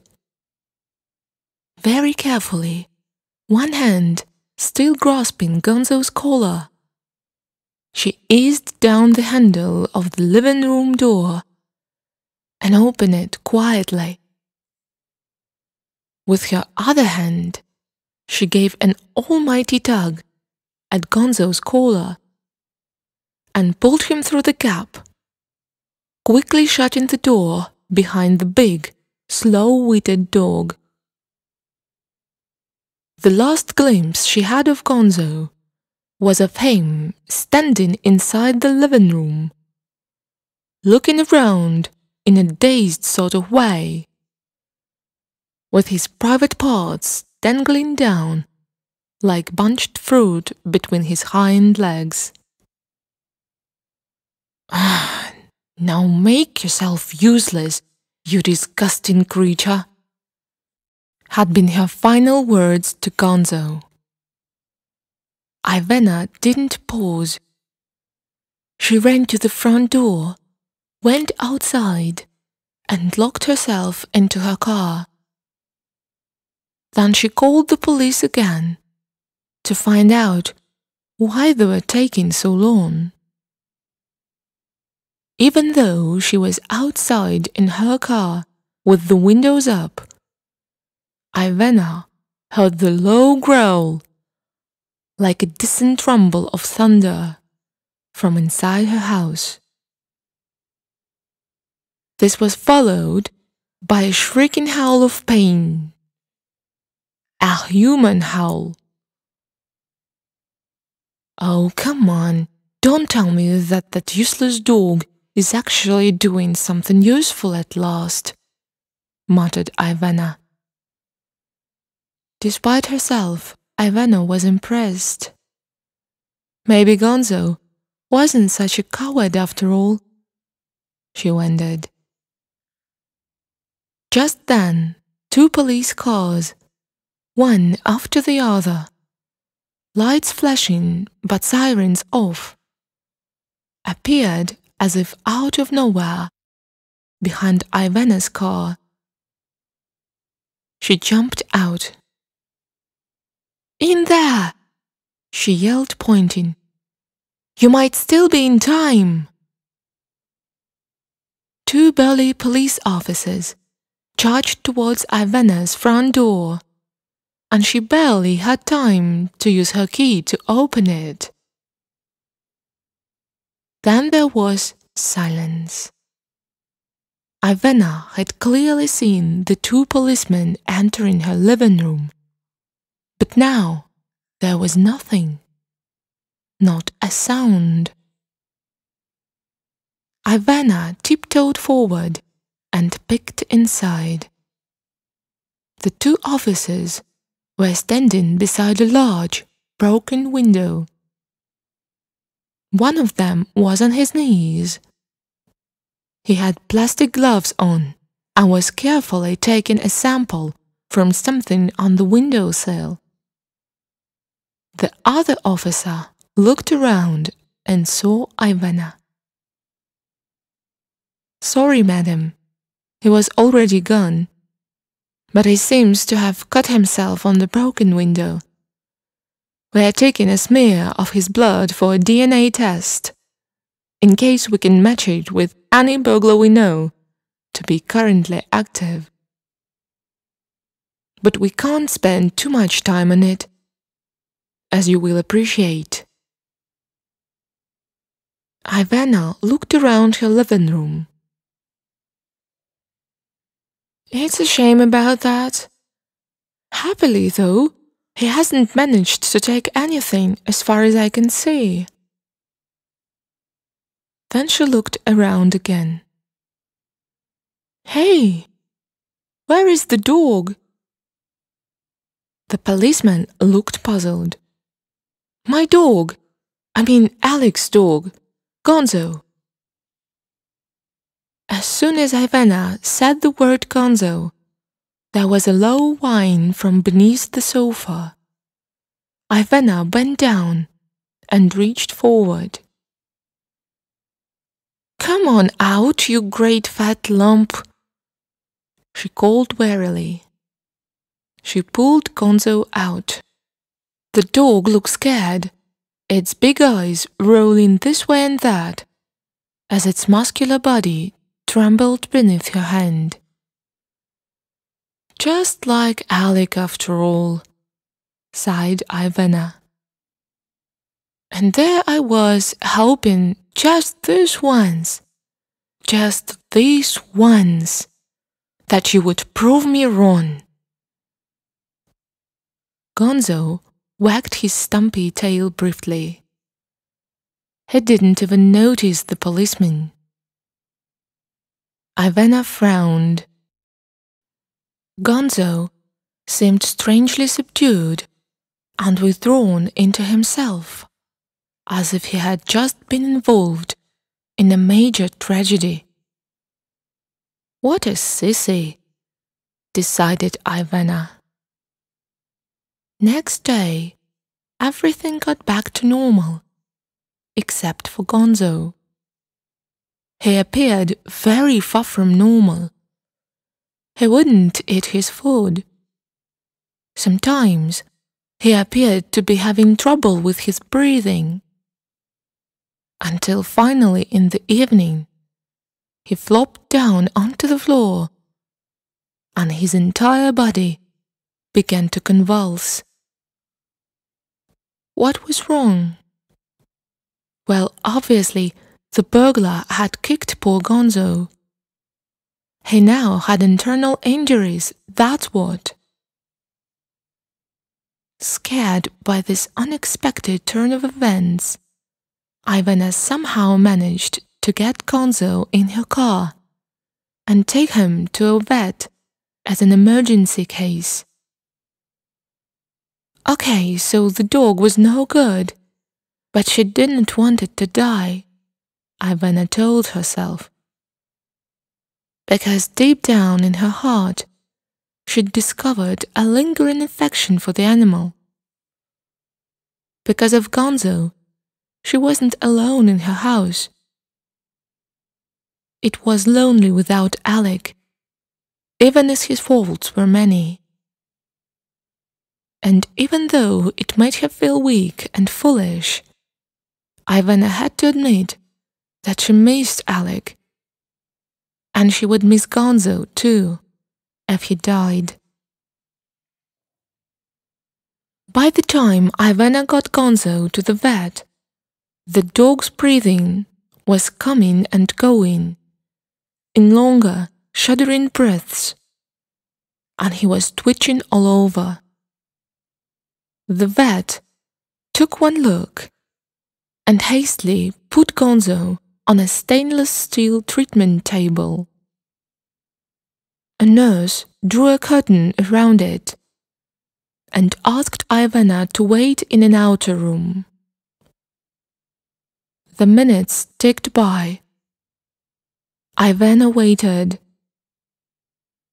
She began feeling guilty about how she had treated Gonzo the day before.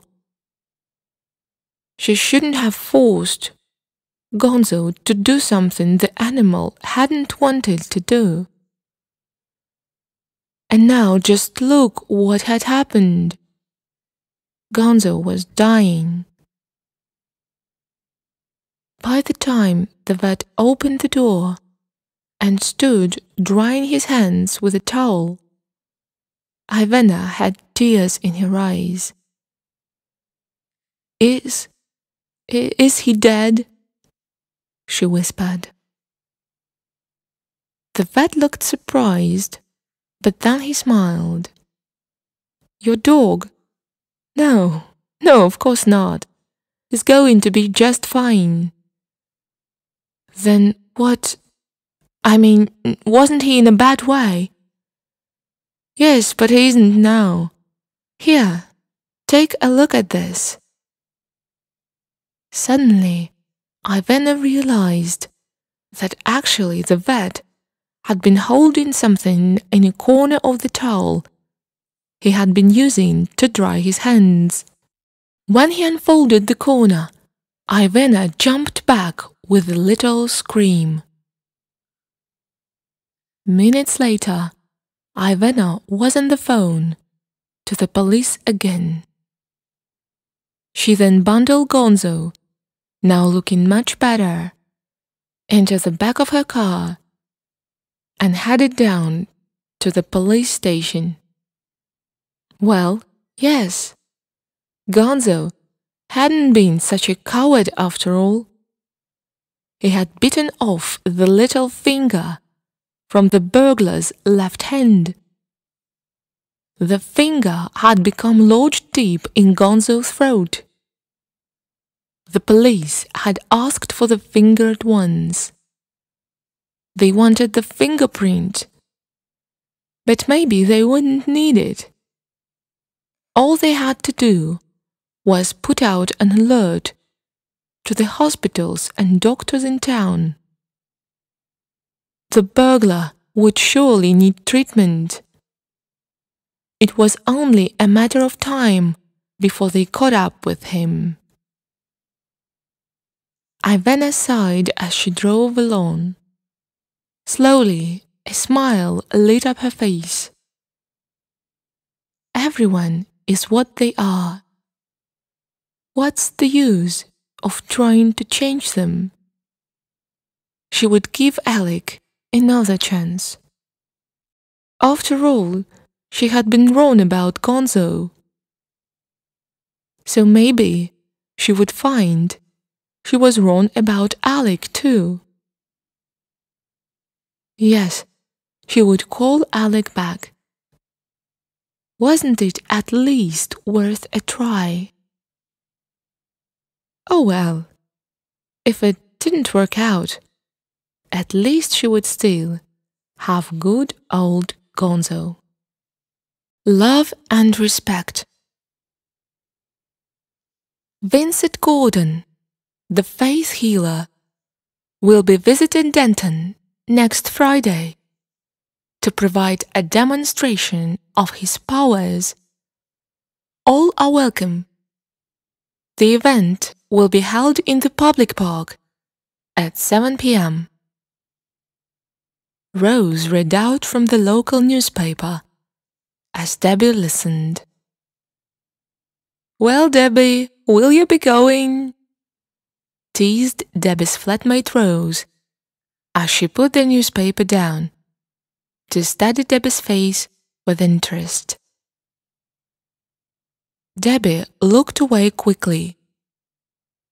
She glanced through the living room window, hoping Rose wouldn't see the confusion on her face. Vincent Gordon. Vince. They had all been at college together, all those years ago. Debbie, Rose, and Vince. Vince was very good-looking. His family was rich. He drove fast cars and was always flashing his money around. Of course, Vince was only interested in the pretty girls at college. And everyone knew that he could have any one of the pretty girls that he wanted. Rose wasn't pretty enough, so he never looked at her.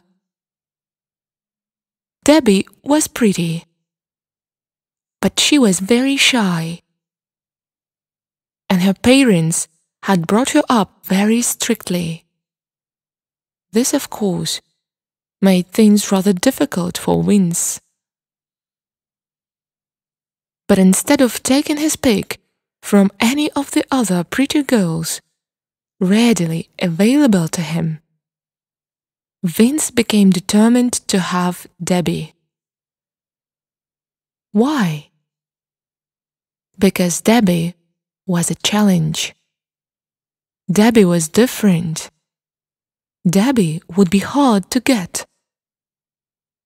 And being the kind of person that he was, Vince couldn't bear the thought of any girl not surrendering to his charms.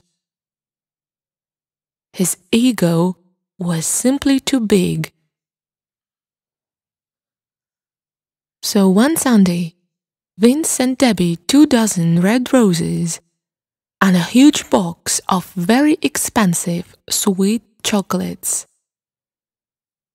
Naturally, Debbie's parents wanted to know what was going on, and Debbie had to explain.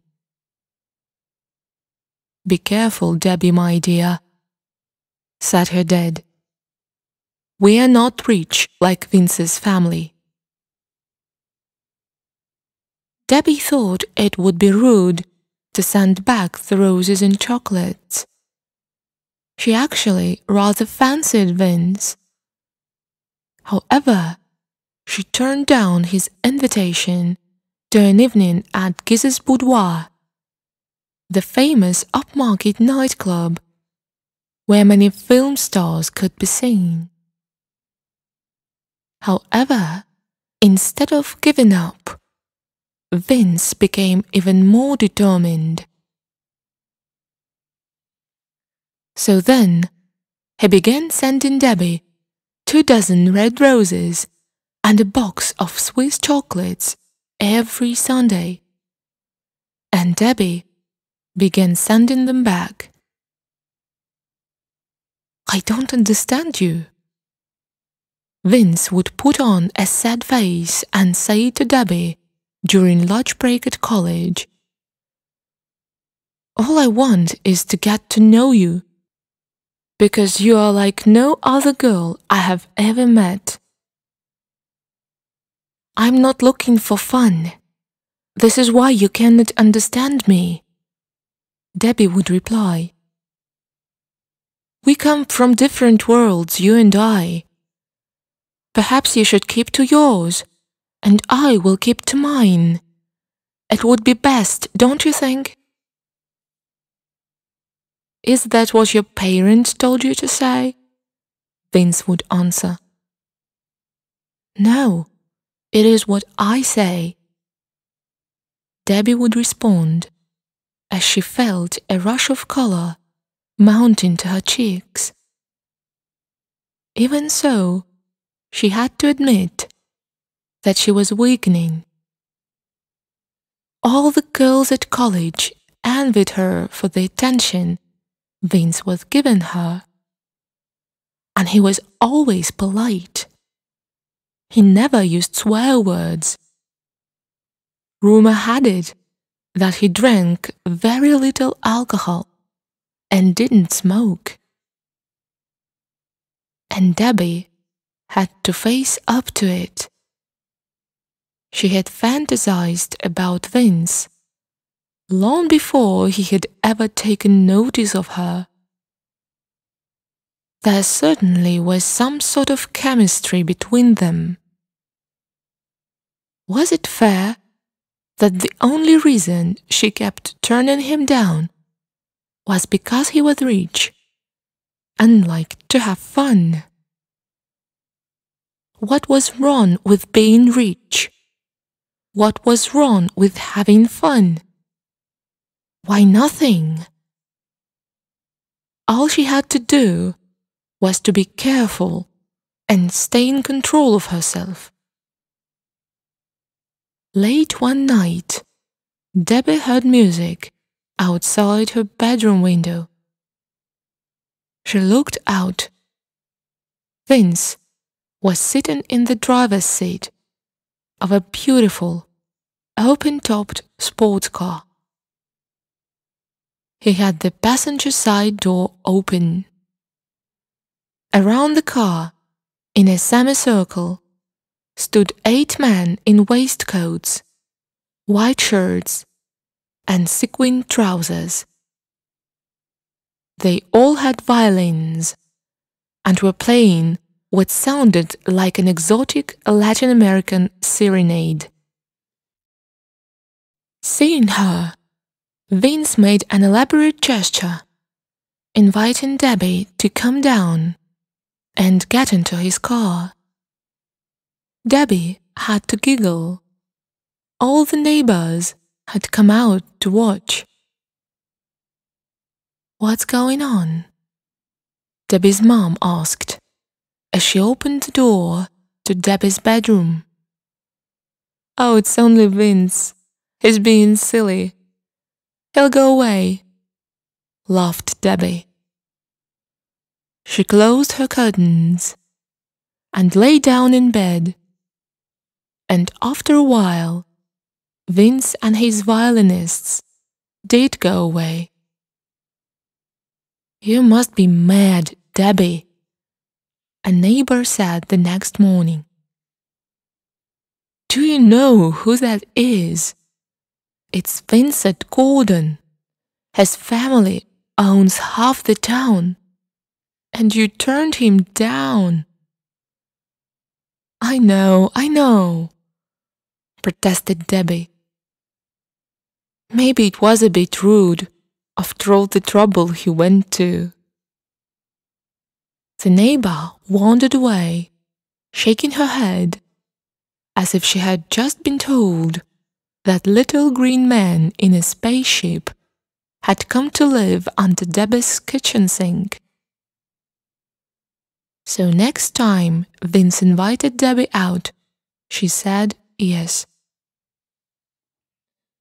And yes, there were many fun-filled weeks with Vince. Parties, introductions to glamorous, well-known people, dancing, late nights, laughter, high-speed drives in several different sports cars, expensive presents. Even Debbie's parents, at first totally against the whole idea, gradually began thinking that this could be the real thing. And so there came a time when Debbie decided it had to stop. Things were going too far. She was beginning to lose control because she was falling in love. And falling in love for a serious-minded girl like Debbie was no joke. Oh no, it wasn't something to be taken lightly. It was time to have a serious and frank heart-to-heart chat with Vince. This, unfortunately, ended in disaster. Vince said that his parents would never accept Debbie and her family. that they had plans to marry him into another, equally rich and influential family. That he had never promised Debbie anything like love. In fact, he said that all this talk of love seemed silly and childish. He said permanent adult relationships, such as marriage, had to be entered into on a contractual basis, each partner having clear duties and obligations and bringing equal financial assets to the union. That is what he had been brought up to believe. Love was for fairy stories. It didn't belong in a grown-up world.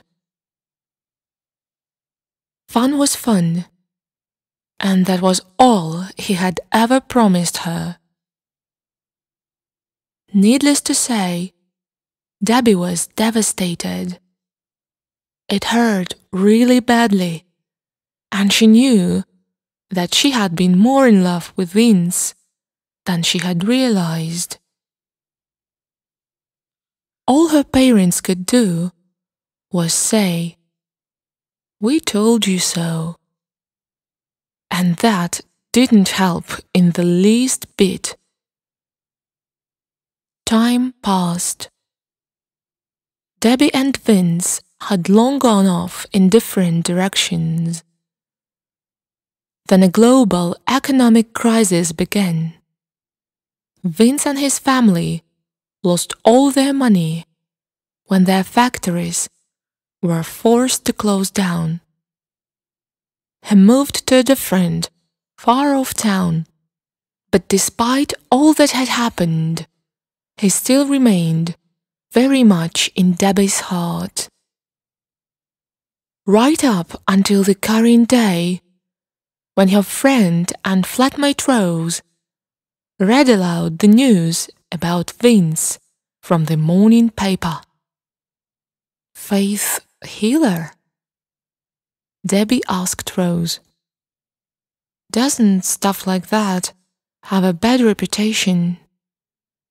Isn't it a method that conmen and crooks use to make money out of gullible people for whom medical science hasn't worked?" "Yes, well, a lot of people believe in it. Don't you want to see Vince again?" Rose wanted to know. "No, I don't," snapped Debbie. Rose smiled and came over to where Debbie was munching her breakfast toast. "Yes, you do. I bet you're dying to know what he looks like now. How long has it been? 5 years? 7, actually. Okay, 7.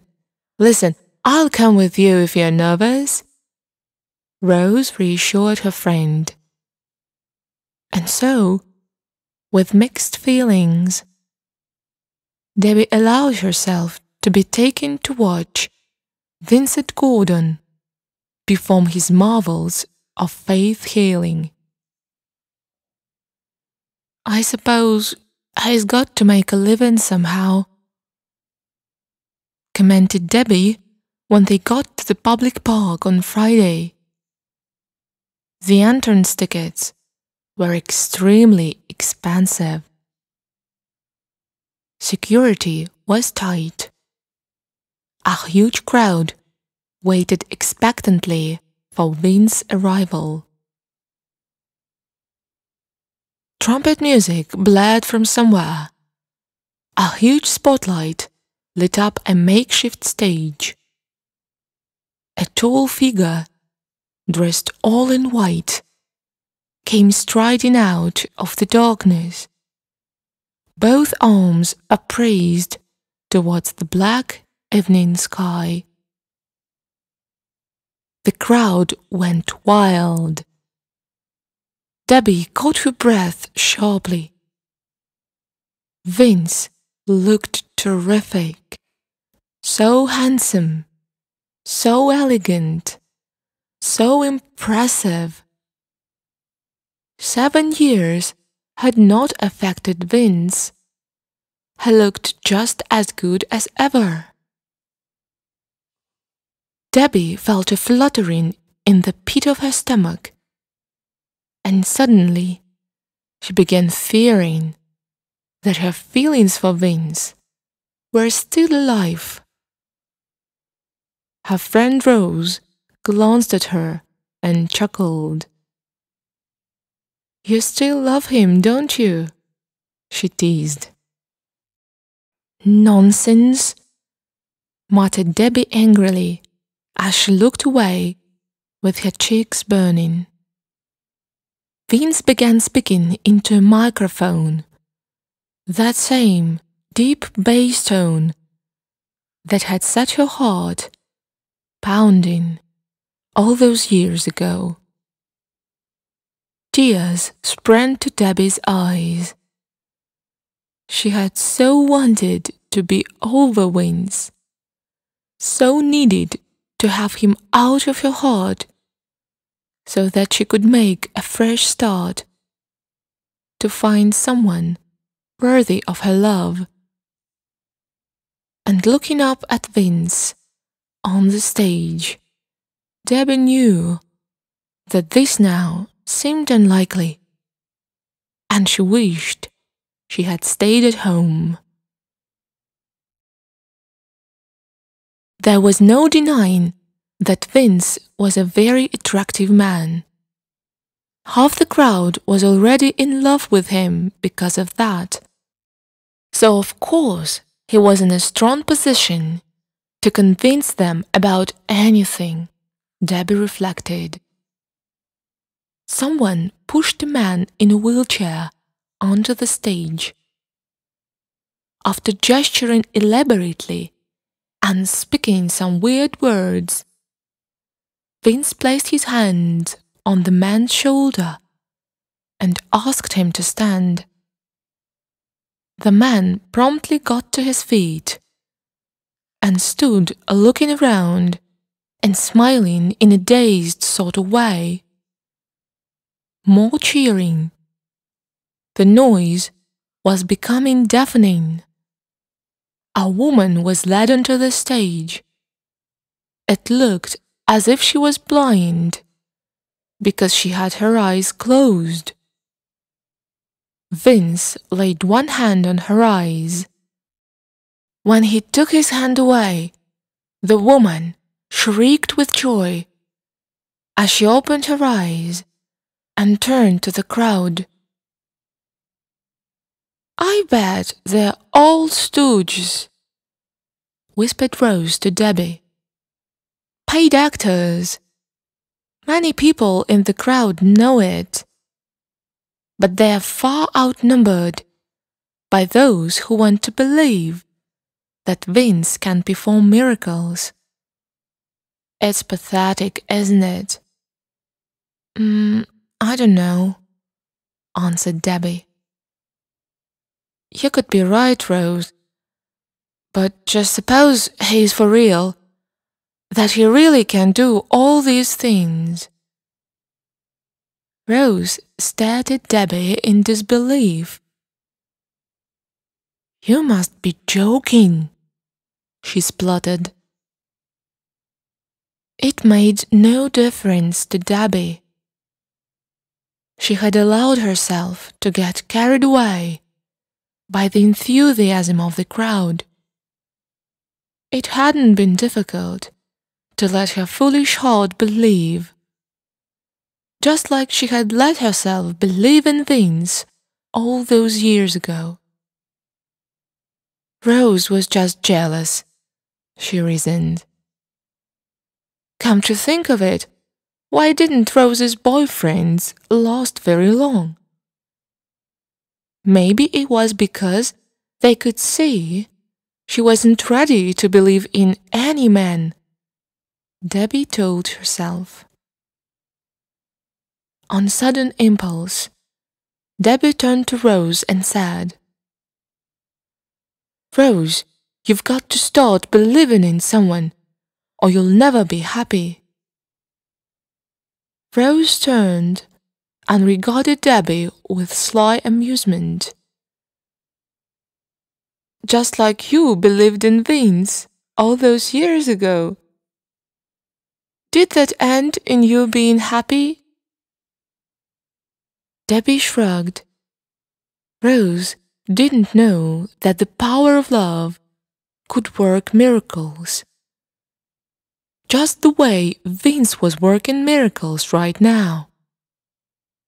For heaven's sake, just look at all those people. Surely, not all of them could be paid actors, Debbie said to Rose. Rose smiled wearily. No, dear. It's all to do with hysteria produced by high emotion and excitement. Their bodies become supercharged. They can ignore the pain. They'll soon become disabled again when it has worn off. All too soon, the show was ending. Vince was waving to the crowd. There were many disabled people still trying to reach the stage, to receive a Vince's healing touch. But he had decided that he had helped save enough people for now. One of his minders was whispering in his ear. 4 more burly men began guiding him towards his waiting limousine. But the crowd wanted more. It surged forward, pushing into Debbie and Rose. Debbie stumbled and fell forward. A searing, white-hot pain shot up her leg. As she hurtled towards the ground, she screamed out, "Vince!" The sound cut through all the chaos like a hot knife through butter. The crowd paused. Vince and his minders froze and looked back. Debbie hated herself for calling out.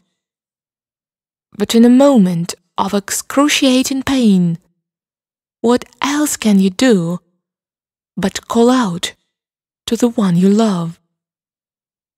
She wondered as she felt Rose put a comforting arm around her.